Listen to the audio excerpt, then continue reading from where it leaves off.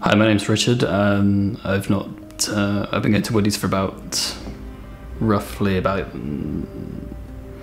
18 months, roughly. So, not particularly from a churchy sort of background. I used to do midnight mass, and that was about it.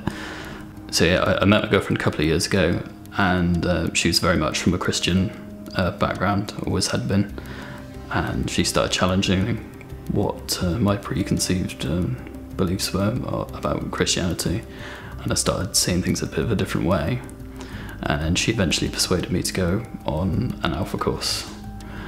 And then what happened was I did a Christian mission with Soul Survivor in Durban last Easter, and it was during that time, on the Easter Sunday of all days, that I actually had my first Holy Spirit experience, where I saw a vision of Jesus dying on the cross, and he started showing me images of all the people that he had died for, sort of past, present, future, and I just found it really overwhelming, and I just started crying, and I couldn't really stop. And I was like, this isn't really like me, but it just kept coming, and that's when it was the final nail in the coffin for me, really.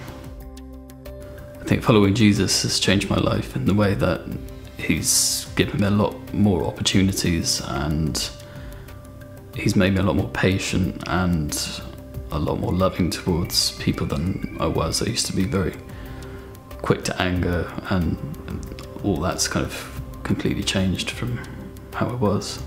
So I think I want to get baptised because I'm ready to make a more of a commitment to Christ now that I've had that Holy Spirit experience. It's really sort of woken me up, and I feel that over the last year that my relationship with God has gotten a lot stronger, and I just want to give that kind of cliched line in the sand. I want to draw that here and continue in the ways of Jesus. My name's David, and I've been coming to Woodlands 26 months. I came at the Freshers' Fair 2 years ago in September, and I was a very broken, lost, very sad individual, and somebody offered me a burger at the entrance, and I just went, whoa. And it was incredible, you know, I was shown so much love and so much care and affection. It was life-changing. And on the Sunday night, I was a very broken man. I spoke to somebody at the reception at Woodlands called Paul, an old gentleman who used to work in the, I think he used to be a preacher, and he gave me a big hug, and he said, you'll be okay, because I'm half Welsh and he had a Welsh connection. But at the end of the service, somebody prayed for me, and I just felt touched, and I felt as if God had his hand on my heart, because the next day I was going to court, and I was perhaps looking at quite a severe sentence, but I went to court that day and everything went in my favour, and I didn't get sent to prison. The reason I want to get baptised is I'm not ashamed of being a Christian. For a long, long time there was a little bit of an embarrassment with me. People said, well, are you a Christian or are you not a Christian? But I am a Christian, and I want to tell everybody that I was a broken man. I was in a dark, dark place, and I'm saying by this declaration that Jesus loves me, and it doesn't matter how hard or how dark your life is, there's always hope, and the hope is very positive, and the hope is very, very bright for me. And the incredible thing about what Jesus has done for me is given me new life, but he's given me an incredible sense of freedom and love for other people in the world. My name is Elina Masvipurwa. I was born in Zimbabwe.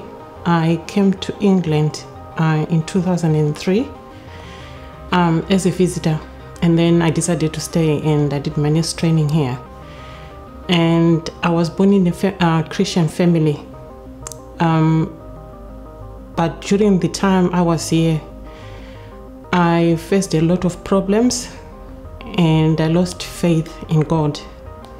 I was in hospital, And I was told, because where I was living, I was made homeless. So the hospital were trying to find somewhere for me to go, and it was difficult for them to find anywhere. And I started praying. I said, God, I know I'm not perfect, but I just need somewhere where I can have a roof over my head. I'm not asking for anything else, just a roof over my head. And the hospital kept saying, we can't find anything, we can't find anything. And to a point where I was told, we are going to discharge you in the streets. At the same time, I said, I've got relatives, but they've abandoned me. I need a family where I would say I belong. And that's how I met Dave Mitchell.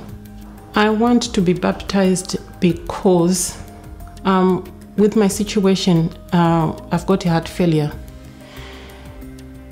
That might be it would look like a silly excuse, but to me, I want to be baptized because at the end of the day, I want to make peace with God before anything happens. And I want to start more walking in the right path. And I would want to know God more than I did before. I'm so grateful for Tina and David Mitchell for taking me in. I see them as my family at the end of the day, because when I needed my relatives, they weren't there. But Dave and Tina were there.